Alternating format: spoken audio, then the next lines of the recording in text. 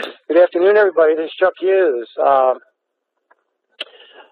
want to welcome you to our continuing series of online webinars where we discuss the inner circle strategies and implementing the inner circle trades. And today we're going to focus on the dividend strategy. And in previous webinars, we looked at the volatility strategies, in particular the married puts and the option spreads and the buy right trades. And today we're going to focus on another strategy that's been doing well in the current market environment, and that's the dividend strategy.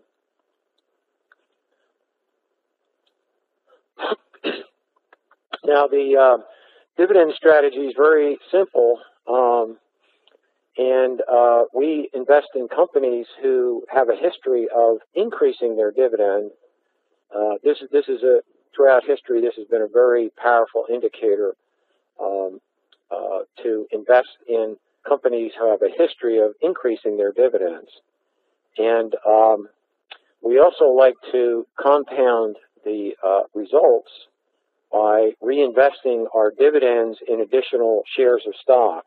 And I'll show you some actual examples of that, and how compounding can work in your favor and increase the returns dramatically over time by simply reinvesting the dividends in additional shares of stock. So most of the dividend trades that we have in the dividend portfolio fall into four categories. We have master limited partnerships, we have real estate investment trusts, we have energy trusts, income funds, and we do have some dividend paying stocks in addition to these four categories. And the dividend growth rate is a very reliable forecaster of future earnings growth for a company and its general financial health, because corporate directors who are intimately familiar with the operations of the company, that they're only going to raise dividends if they believe that the future earnings can sustain the payout. So dividends are paid in cash, and if they don't have the cash from future earnings, they're not going to increase their dividends. So, anytime you see a company that's consistently raising their dividends, it's a good sign that that company is going to have future earnings growth, and that financially they can afford to pay those cash dividends. So it's a very simple theory, but has worked very well over time, and companies that increase their dividends are usually make very good investments over time. And as I mentioned, we like to compound our results by reinvesting cash dividends in additional shares of stock. And we'll show examples of that and how powerful that strategy can be.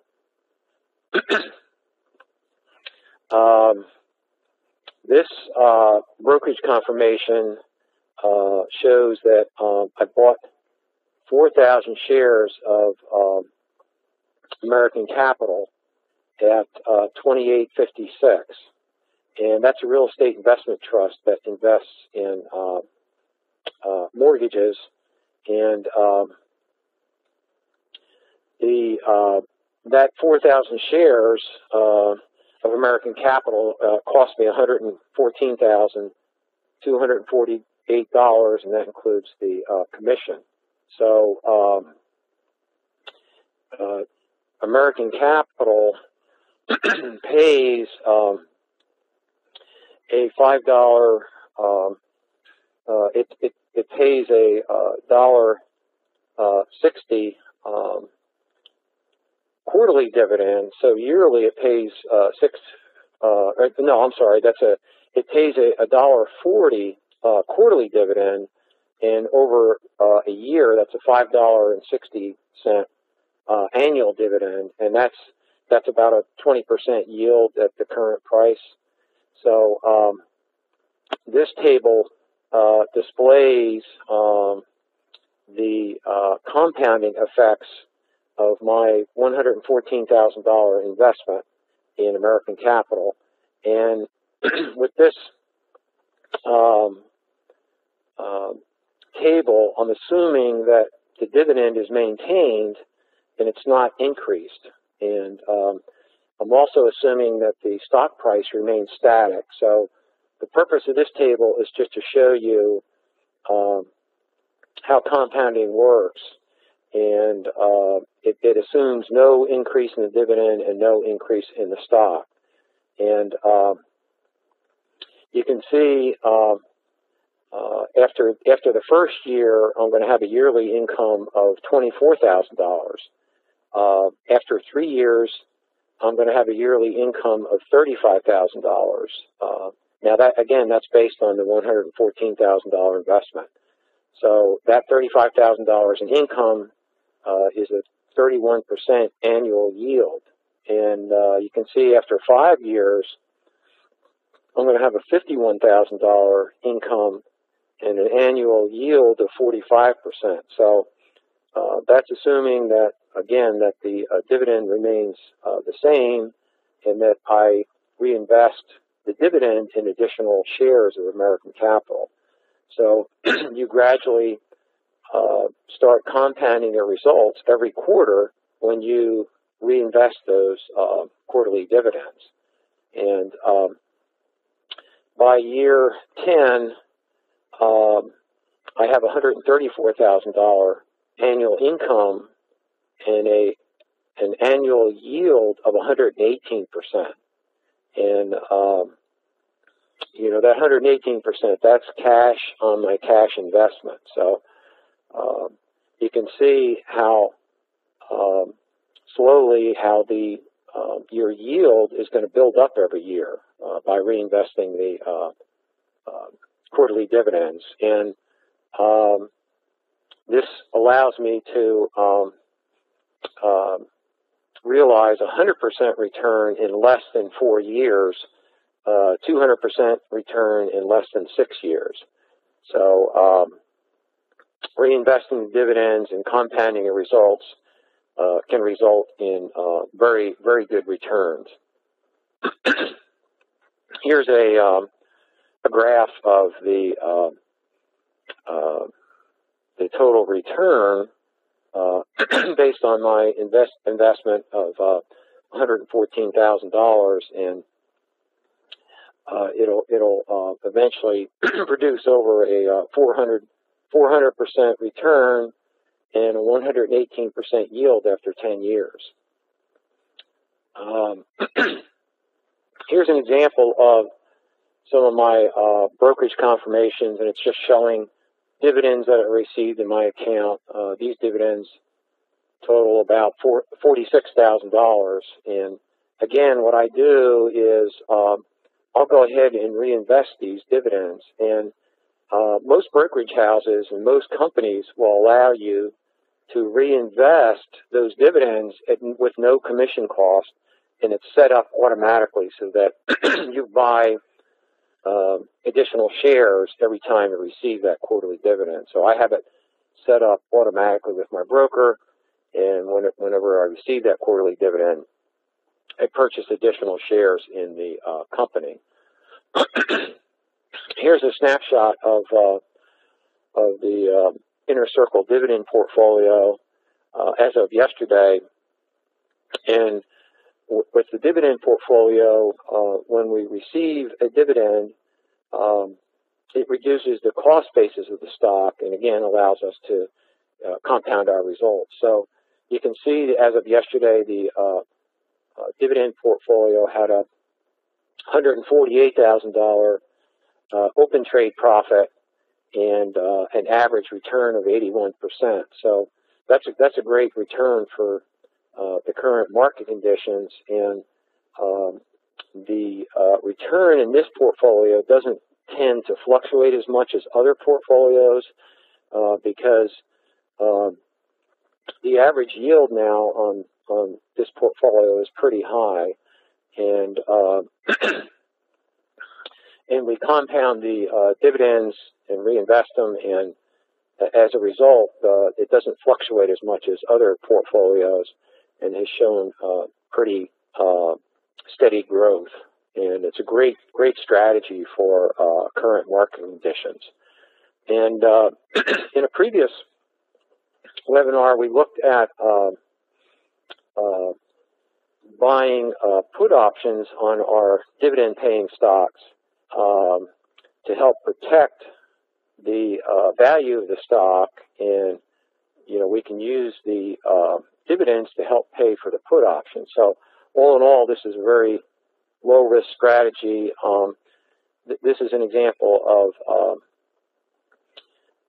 a stock I purchased, and then simultaneously purchased a put option. I purchased Royal Dutch Petroleum stock, and then simultaneously purchased the 60 strike put option. So I bought the stock for 60.12 points, and then purchased a 60 strike put option for 5.5 points. And we saw that if Royal Dutch continues to pay the quarterly dividend, at the time was 67.5 cents.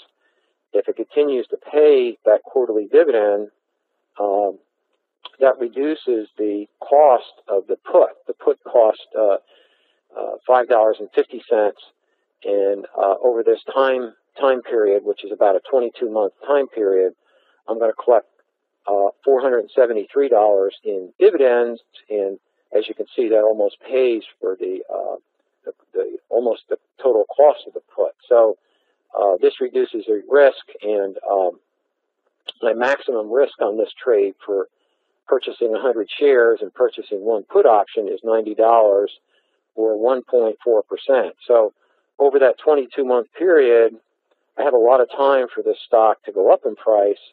And in the meantime, my maximum risk is 1.4%, and my profit potential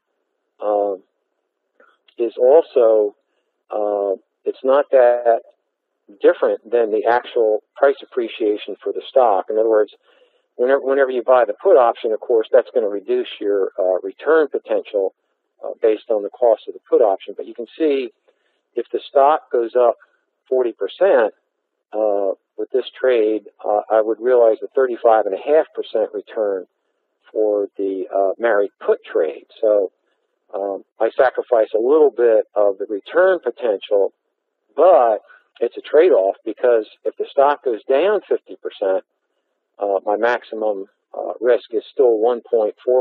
So this is a great strategy for volatile markets.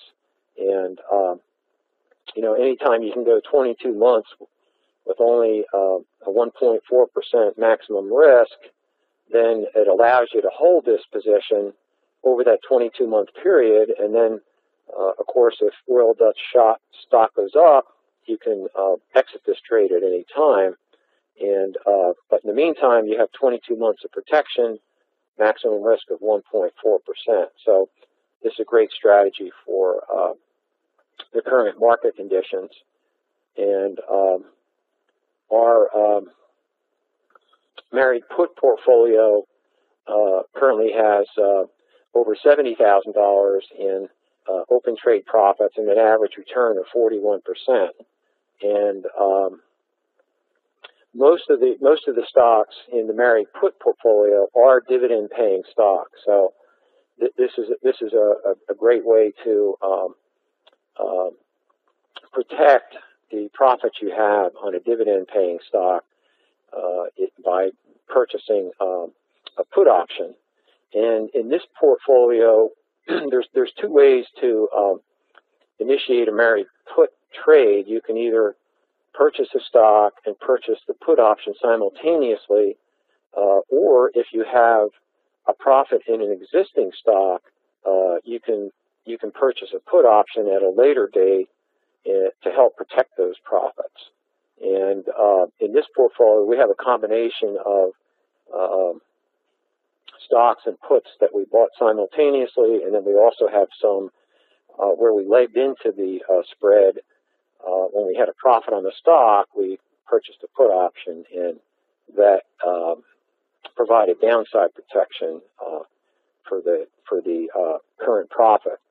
And here's one of the trades in the portfolio. This is for Annaly Capital, and we purchased Annaly Capital, and we have a profit in the stock, and it pays about a 15% dividend. So,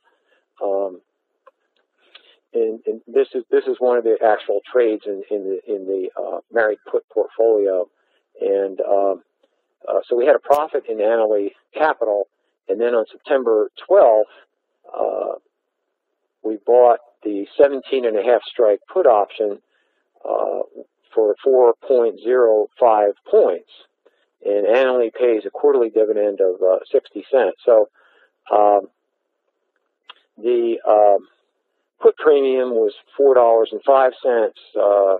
Annaly over that period, this is about a let's see, I guess about a 16-month period. It's going to pay $300 in dividends, so that covers a big part of the $4.05 put premium.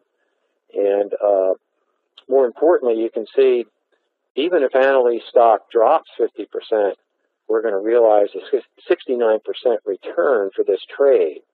And that's because when you have the 17.5 put option, the value of the spread can never drop below 17.5. So even if the underlying stock declines substantially, we're still going to have a good trade, still going to have a good return for this trade because of the put option we purchased. And you can see it pretty much protects the stock regardless of whether the stock goes down or stays flat or goes up. However, once the stock starts getting above 17.5, then this 69% return will start increasing because with married puts, the return potential is not limited. So if the stock really rallies from here and next year is trading at 25, let's say, then this return will be substantially higher because your profit potential is not limited with these married puts. So the combination of the dividend-paying stocks, which are solid companies to start with, because we purchase companies that increase their quarterly dividends. We combine that with the compounding of the dividends, and then the married put strategy, and we have a very, very low risk strategy for any type of market condition. So this is a great. These strategies have been working great for us. Here's another example of one of the married put trades currently in the portfolio. This is for Enterprise Products, and with this one, we have a minimum return, even if the stock goes down 50%, of 78.6%, and if the stock is flat, we still have a 78% return. If the stock goes up, we have a 78% return. And we have the 40 strike put. So if the stock starts to go above 40, then this profit could actually start increasing to 78.6% because, again, the return potential is not limited. And here's an example for McDonald's. We have a married put for McDonald's, and our minimum return on this trade is 43.7%. So all in all, a great strategy in this current market environment. And I also wanted to talk today about the master limited partnerships. We have 6 or 7 of these master limited partnerships in our dividend portfolio, and I just wanted to talk about the structure of master limited partnerships and why they have been why they've returned such good profits over the years. And MLPs, they do not pay any corporate income tax, and that gives them a big advantage over other dividend-paying stocks that have to pay a corporate tax. So MLPs pay no corporate income tax, gives them a huge advantage over other dividend-paying stocks that do have to pay a corporate tax. Part of the structure of the MLPs is that they have to pay out all their profits to their shareholders. So you have a great combination of them having to pay out their profits, don't pay any corporate income tax, and then there's even a further benefit with MLP dividends, which are called distributions. The IRS generally considers 80 to 90% of the MLP distributions as a return of capital, which means that you can defer paying taxes on those distributions until you sell your units, and then you would pay a capital gains tax. So that's a third benefit of the structure of these MLPs. So due to this favorable tax treatment for these MLPs, they've attracted companies in a variety of industries, including oil and gas exploration, coal mining companies, energy pipelines, timber, fertilizers, and real estate. So again, they pay no corporate income tax, have to distribute all their profits to their shareholders, and as a result, you know, these have been great investments over time, and they've handily beat all the stock indexes on return because of these special advantages. And again, with the MLP strategy, we want to buy MLPs that have a history of raising their dividends, and then we want to reinvest those dividends in additional shares to compound returns. And I wanted to show you an example of an MLP. This is for Kinder Morgan partnerships. And what I did is I went back to see how much in distributions you would receive if you invested $25,000 in Kinder Morgan 15 years ago. So I did this study, and a $25,000 investment in Kinder Morgan 15 years ago, you would have received over $169,000 in distributions. So you know, Kinder Morgan has a history of constantly increasing their payouts, and you can see on a $25,000 investment, you're going to get $169,000 in cash distribution. So that's a tremendous return for such a low-risk investment. And this is a graph here of their distributions. So these are cash distributions, you know, you receive every quarter for Kinder Morgan, and you can see it's been very steadily increasing here through any type of market conditions. So this is an example of how limited partnerships can outperform the stock indexes and other dividend-paying stocks because of their special structure. So any time that you can receive $169,000 return on a $25,000 investment, low-risk investment, I would say that's pretty good. So that's a good example of the advantages that you get from investing in MLPs. And as I said, that's a large part of our dividend portfolio. And here's an example of the total return for Kinder Morgan. Now, this includes dividends, and it also includes appreciation in the stock. So since 1992, it's had a 5,000% return and has outperformed just about any investment out there.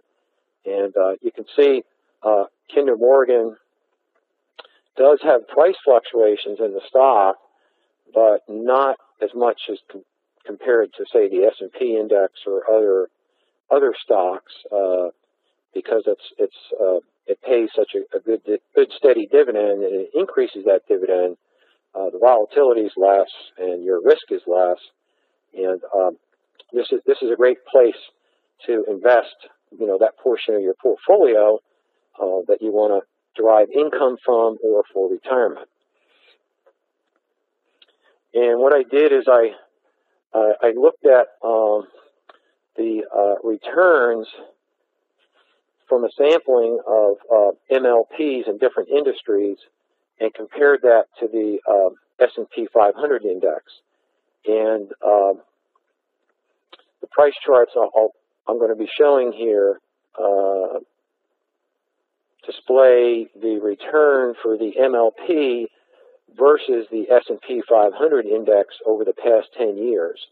And the first example is for New England Realty MLP, and over the past 10 years, that's had a return of 462% versus 9% for the S&P, so far outperformed the S&P. And of these 5 examples I'm about to show you, the average return for these 5 MLPs over the past 10 years has been 1,232% average return versus 9% for the S&P index. So you can see these MLPs far outperformed the S&P and probably most other investments out there. And again, it's due to the favorable tax structure of these MLPs. Here's another example. Over the last 10 years, Alliance Resource produced a 1,274% return versus 9% for the S&P index. And here's another example. This is Terra Nitrogen. This is a fertilizer company, and it's an MLP structure. And over the past 10 years, it's had a 3,355% return versus a 9% return for the S&P index. So again, far outperforming the S&P. And this is Magellan Midstream. This is a energy pipeline company, and similar to Kinder Morgan, and it's had a 665% return versus 9% for the S&P over the past 10 years. And I have one more example here. This is for Capano Energy. This is an oil exploration MLP, and it's had a 407% return versus a 9% return for the S&P. So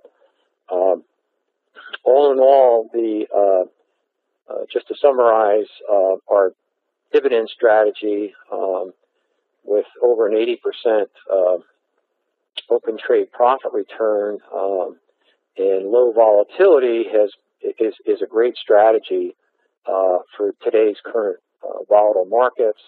And it's a great way to a great vehicle to place your investments that you want to allocate to either income or retirement. And I do this in my own retirement plans. I have a lot of these income-producing stocks, and I just simply compound the returns. And over time, this has been a great strategy. So, all right, that concludes my presentation for the dividend strategy, and I'd be glad to answer any questions you may have. And let's see. Here's a question from Mark. Is today's webinar archived on the website? And yes, Mark, it is archived along with the other webinars, and you can access these webinars anytime you want by just going into the members section and click the webinars link.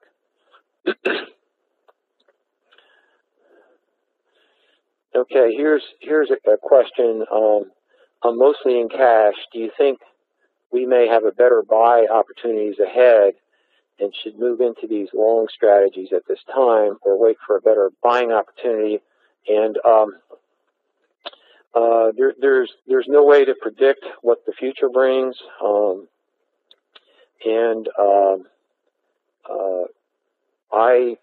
I simply allocate my funds. I'll purchase whether it's the dividend paying stocks or options or buy right trades. I usually allocate my capital in increments.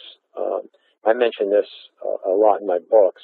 I'll allocate my capital in increments because there's no way to predict the future price movement of the market. So I think if you buy in increments and sell in increments, you can help alleviate some of that entry risk, timing risk on the stock market. So to answer your question, I simply follow the strategies and increment or trade my funds in increments.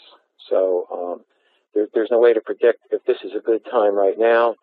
If I was to guess, I would say it is a good time right now to get into these long investments because the U.S. stock market is way undervalued compared to what it has been historically, and that's mainly due to the problems in Europe. And with the S&P trading around 11 times forward earnings, that historically that's a very, very low valuation for the S&P. And the U.S. economy has been performing okay. I wouldn't say great, but it's performing okay. And anytime you have an 11 PE on the S&P with interest rates this low, historically, that would have been a great buying opportunity. So if I was to guess, I would say this period is a great time to be buying U.S. stocks. And that brings up another topic. In future webinars, I'm going to look at my fundamental indicators I use to select stocks. And my fundamental indicators indicate right now that quality U.S. stocks, quality growth stocks in the U.S. Are probably at their lowest valuations ever. And we'll get into that in detail on the fundamental indicators I used and how undervalued these quality stocks are right now. So I think it's a good opportunity right now to go long in quality U.S. companies, and I'll be recommending these companies as time goes by for the various inner circle portfolios, not only the stock portfolio, but the dividend portfolio and the option portfolio and the option spreads and married puts and buy rights. So I'll be slowly implementing these trades for these quality companies that are way undervalued compared to historical standards over the next several months. Okay, here's question from Adrian, are there option plays on MLPs as well? And yes, Adrian, there's option plays on the MLPs.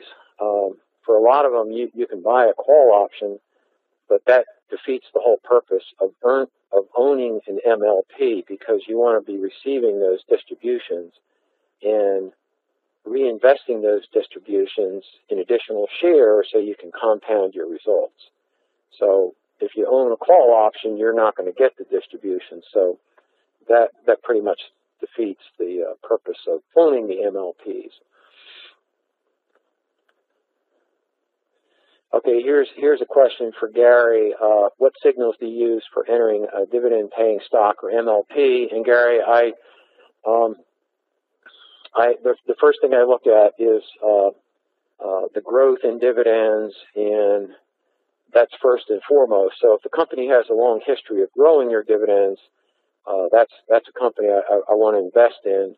But I'll also use our simple trend following indicators, and I want the stock to be in a price uptrend when I purchase it, and that prevents you from owning stocks during a bear market. So to answer your question, I use the same trend following indicators I use to purchase stocks, to purchase the dividend stocks. And I have an additional qualifier. I like to look at dividend-paying stocks that have a long history of increasing their dividends.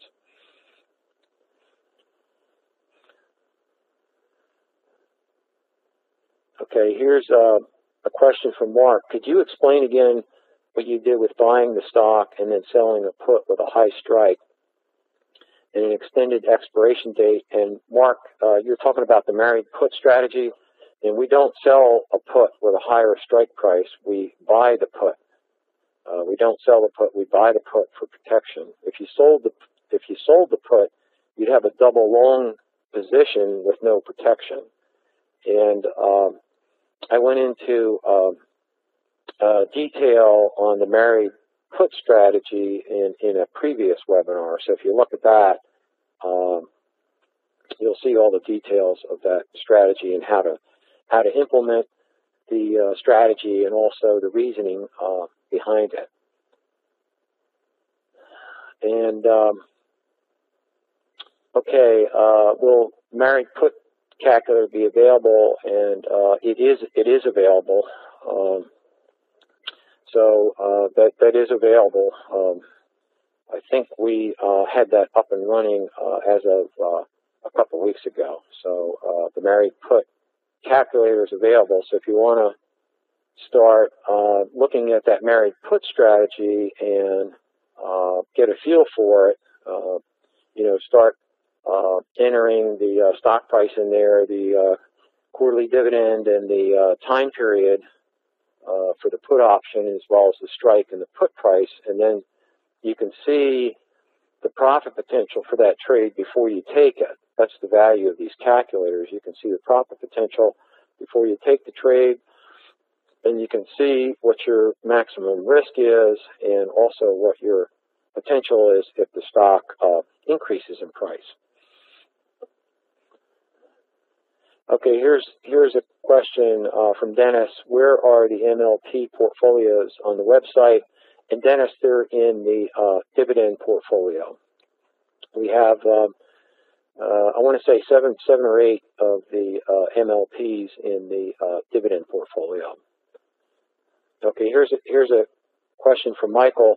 When would you consider selling these stocks? And Michael, I use the same money management principles with the dividend-paying stocks as I do with the stocks in the stock portfolio. And if we incur a 10 to 15% loss from our entry price, then we just simply exit because we don't want a small loss to develop into a big loss, which can really hurt your portfolio. So to answer your question, we use the same money management principles we do for the stock portfolio. And here's a question from Gary: what's the best place to find a list of companies with a history of increasing dividends? And probably the best place is the Mergent's, what they call dividend achievers. And dividend achievers are companies that have increased their dividends consistently for at least a 10-year period. So in other words, they had an increase in their dividend for 10 years in a row. If they increase their dividend 10 years in a row, then they'll make the list of what they call dividend achievers. So that's the best place to look for stocks that increase their dividends. I think there's about, last time I looked, over 300 companies on the Mergent's dividend achievers list. So they have a lot of great stocks in that list that have consistently raised their dividends. They even have stocks that have consistently raised their dividends every year over the past 30, 40, or even 50 years. So that's a great list of stocks.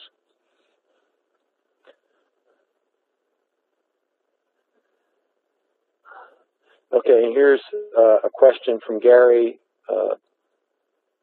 Should we be entering MLPs that are an old position by using Keltner channels or unbalanced volume trending MLPs? And yeah, Gary, you could use those indicators, or just simply purchase the MLPs that are listed as a buy.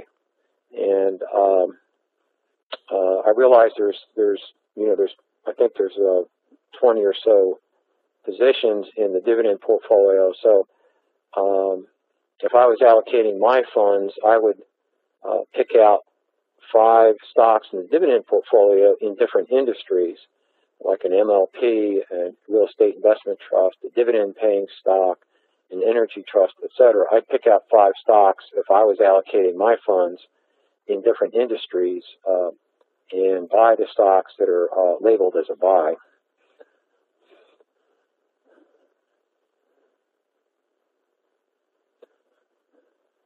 Okay, I think that's. I think I answered. Oh, here's a question from Gary. What about the tax impact of paying taxes on reinvested dividends? And Gary, I'm not a tax advisor, so I would consult my tax advisor. I don't want to give tax advice. I'm not qualified to do that, and securities regulations don't allow me to do that. So I would consult my tax advisor on that. Okay, that is it on the questions. I think I've answered everybody's question. I want to thank everybody for attending today, and I'm looking forward to our next webinar, and we'll discuss another one of the inner circle strategies, and that'll be in 2 weeks. So have a great day, and thanks for listening, and I wish you all the best in investing success. Thanks a lot.